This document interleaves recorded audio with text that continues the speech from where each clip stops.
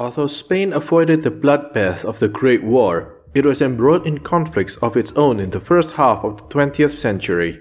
Spanish military officers pushed for a conquest strategy of North Africa to overcome the decline of the country. Expansion through the Rif region led to the establishment of the Spanish Protectorate in Morocco and conflict with the local population. In 1911, for the first time in its history, Spain used armored vehicles during military operations. The Rifians revolted and inflicted a humiliating defeat on the Spanish forces at Armoured in the summer of 1921. Despite the eventual success in Africa, the dictatorial regime did not last long. By 1930, the progressive and revolutionary opposition to the system began organizing. The municipal elections on April 14, 1931, saw victories for Republican parties in most of the major cities, leading to the proclamation of the Republic. Tank Encyclopedia Magazine issue number 6 is out. As usual, all the articles are well researched by our excellent team of writers and are accompanied by beautiful illustrations and photos. If you love tanks, this is the magazine for you. Hello, my name is Tony, and today we will have a look at the vehicles used by the Second Spanish Republic. If you like our videos and want to support us, please consider donating on Patreon or PayPal. All of the funds will be used to improve future Tank Encyclopedia content. Any help will be greatly appreciated. Despite the constant warfare in Africa, the equipment which the Spanish army had at its disposal was aging and antiquated. Conflict between branches of the armored forces also created problems.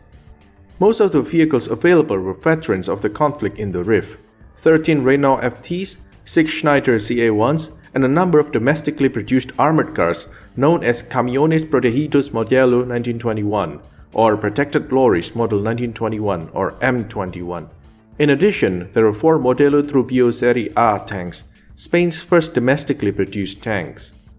Initially, a revolutionary committee took over as a provisional government of the newly proclaimed Second Spanish Republic. This government would oversee the process of redacting the new constitution and the first elections. The 5 main difficulties it faced were regional, religious, military, agrarian, and social. The military reform aimed to reduce the number of divisions to 8 and decrease the number of officers by demotions, the freezing of promotions, and the retiring of generals. The reforms also brought the armed forces under civilian supervision. After only a few months in charge, the provisional government had made an enemy of the 3 most powerful and conservative elements in Spanish society: the Catholic Church, the army, and large landowners. The first election in June 1931 resulted in a victory for the Social Democrats, but with a very divided parliament. The government under Prime Minister Azaña managed to pass a number of its key radical reforms. The first 2 years of the Second Republic were marred by internal struggle. Whilst different factions took part in strikes, demonstrations, and general public disorder, it was the anarchists that were most prominent, demanding a true anarcho-communist revolution instead of bourgeois reforms. The anarchists attempted several uprisings in December 1931 to January 1932 and January 1933. There was also a coup attempt by the former head of the Guardia Civil, General José Sanjurjo, in August 1932. Public instability led to new elections for November 1933. A unified right defeated the divided left. However, over the next 2 years, due to clashes between factions leaving and joining the government, a total of 8 governments were formed. The first hurdle the recently formed government had to overcome was a new anarchist insurrection in December 1933. The new government overturned most of the previous government's radical reforms. Following their fall from government in 1933, radical progressive forces had begun to lose faith with the parliamentary route to power and began to talk about an armed revolution. Following a change of government, a revolutionary general strike was called for October 5, 1934. The strike was supported countrywide, but only in Asturias was there an armed uprising. Catalonia declared itself an independent state. Both ultimately failed. After the failed revolution of October 1934, a number of more conservative decisions were taken. Nevertheless, tensions between the parties of the coalition increased, leading to the downfall of several governments and the impossibility of agreeing on policy, including a reform on the constitution. In October or September 1935, two corruption scandals brought down the government, and elections were called for February. The multiple uprisings of the first 4 years of the Republic demonstrated the need for a dedicated riot vehicle. Among the vehicles considered were the following. In 1932, Sociedad Española de Construcción Naval built a prototype of an armored truck for riot duties. It was armed with a water cannon and a large water tank at the rear. Only one prototype was built. In September 1934, an armored car for police duties offered by Hispano-Suiza was ordered for production. Between 5 and 15 vehicles, known as the Hispano-Suiza MC-36, were built. It was a large vehicle with a powerful 107 horsepower engine with a turret armed with a machine gun. The vehicle chosen was the Carro Blindado Bilbao Modelo 1932. It was tall and had a fully rotating turret armed with a machine gun. 26 were destined for police forces, 2 were left unattached, and 12 were given to the Army's cannon-armed car group, which had been looking for a suitable vehicle since 1931. The Guardia Civil designed an armored car known as the Blindado Oteiza, similar to the Hispano-Suiza MC-36. It was designed on the General Motors Corporation chassis, had a small fixed turret, and was armed with 2 machine guns. It is unlikely that more than one was ever built, and little is known of what became of it. The Trubia Serie A had been Spain's first indigenous tank design.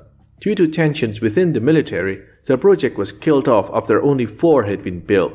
In spite of this, 2 of its creators, Victor Landesa Domenech and Rogelio Areces, did not give up and created a tractor for agricultural and military use which was used by the Spanish army in small numbers.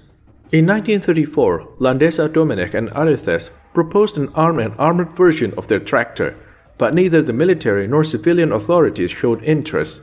2 Landesa tractors in the Trubia factory were converted into tanks and took part in the fighting during the October 1934 revolution.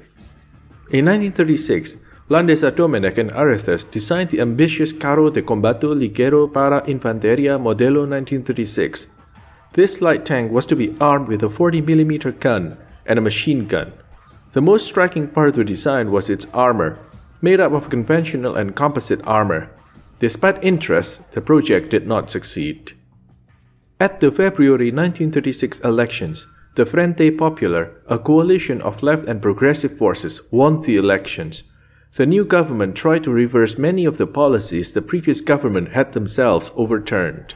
As soon as the election results had been announced, anti-republican right-wing politicians and the military began to orchestrate a coup not only to remove the elected government but to bring down the republic as a whole. On March 8, 1936, a group of military officers, including Mola, Franco, and several others, met and agreed to a military coup to get rid of the Frente Popular and lead the country as a military junta presided over by Sanjurjo, then in exile in Portugal. Mola, who was in charge of planning the coup, understood that it would not be successful across the whole country and that in the big urban centers there would be plenty of opposition. The killing of a right-wing politician convinced many who were hesitant to support the coup. In the evening of July 17th, troops in the Spanish Protectorate of Morocco revolted in Melilla and took over the town. The following day, the coup extended to the peninsula and succeeded in capturing most of Galicia, Old Castile, Navarra, Rioja, Aragon, Extremadura, the Balearic Islands, and cities of Cadiz, Cordoba, Granada, and Sevilla in Andalusia, and surprisingly the left-wing hotbed of Oviedo. The majority of the army sided with the rebels. Those supporting the coup were initially known as rebels, and those supporting the Republican government were known as loyalists, though the nationalist versus Republican dichotomy would soon emerge. 70% of officers sided with the rebels, along with over half of the regular army and non-commissioned officers. Oddly enough, more generals sided with the Republic than against it. The Guardia Civil was divided in its loyalties, but notably sided with the rebels, whilst the Guardias de Asalto remained loyal to the government. After some hesitation, the government decided to arm workers and other citizens to fight for the Republic. Thus, for the first few months of the conflict, the Army of the Republic was a mix of professional soldiers and civilian militias, which also included women. These militias were heavily influenced by their political affiliation, some of which clashed or refused to take orders from officers of another political affiliation. The failure of the coup to subjugate the country by deposing the Republican government gave way to the bloody civil war. From the onset, armored vehicles were to take a decisive role. In Madrid, Royal Renault FTs saw action fighting rebel infantry and artillery forces. They also fought along with a column of 1 Schneider CA-1 and 2 Bilbaos against a rebel arsenal with a large quantity of weapons which loyalist workers wanted to use. 2 Schneider CA-1s and a number of improvised armored vehicles were used against rebel troops in Toledo in the summer of 1936. On July 22, 1936, 5 Renault FTs took part in the first real battle of the Spanish Civil War, Battle of Guadarrama, north of Madrid. In August 1936, the Republican Renault FTs were used in the failed Republican counterattack on Merida. After this, they fought rebel forces in Extremadura and Andalusia. They also participated in the failed defense of Talavera in early September, before being brought back to Madrid to take part in the impending defense of the capital. The early failures to defend the Republic resulted in the appointment of Largo Caballero as Prime Minister, who immediately took measures to reverse the military situation. Up to that point, most military offensives had been carried out by columns of enthusiastic, politically motivated militias, which often did not collaborate with those affiliated to other parties or trade unions. The failed naval attack on Mallorca was carried out without its knowledge. Largo Caballero's governments decided to integrate militia units into regular loyal army units, creating mixed brigades led by career military men. During August 1936, European countries and the USA drafted the Non-Intervention Agreement prohibiting the sale of weapons to either warring side. Even so, Germany and Italy supported the rebels. Later, the USSR would support the Republic. Initially, to make up for lack of proper armor, workers built rudimentary improvised armored or semi-armored vehicles. Whilst many different designs existed, they all share the same principle of an armored superstructure on top of the chassis of a truck with extra protection at the front, doors to enter and exit the vehicles at the back or sides, and slits along the vehicle to fire from. These vehicles were also covered in slogans denoting the political party or trade unions its builders or users were affiliated to. Cut off from the rest of the Republic, it was in the industrial north where a large number of these vehicles were built. In a bid to counterbalance the advances of Ejército de África, the scant industrial centers of Andalusia and Extremadura produced some very rudimentary tithnaus of questionable value. The other majorly industrialized region of the Republican-controlled territory was Catalonia. It is known from official documents that at least 159 tithnaus were built between July 1936 and August 1937, though the real numbers are higher.